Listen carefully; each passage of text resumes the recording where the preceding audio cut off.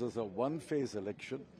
Today, all of Tamil Nadu votes today, and I am very happy and proud that I have been able to cast my vote in the Lok Sabha elections.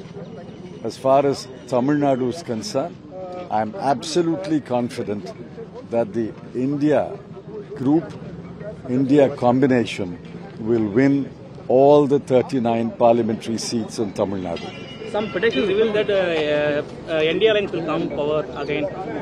That I cannot say. This is the first phase of elections. There are 7 phases of elections. They go up to June 1. It's too premature to predict the all India result. But in Tamil Nadu, this is a one-phase election. Today, all of Tamil Nadu votes today, and I'm absolutely confident we will win all the seats.